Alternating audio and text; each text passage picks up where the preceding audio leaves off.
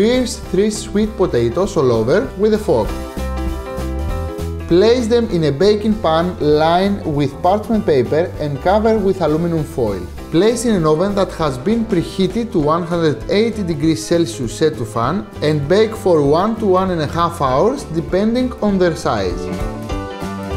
When ready, remove sweet potatoes and while they are still hot, cut them in half.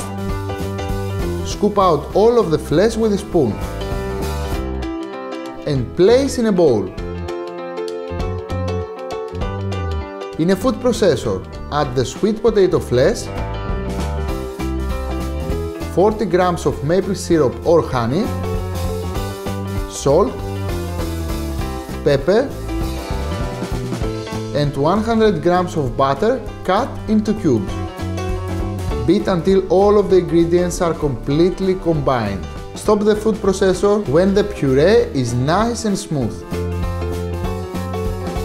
Look at that wonderful texture. It's so fluffy and velvety smooth. Top your sweet potato puree with some cubes of butter, drizzle with some maple syrup, and sprinkle with some fresh thyme leaves. My sweet potato puree is ready. It is the perfect recipe for a flavorful side dish, but delicious enough for a main course.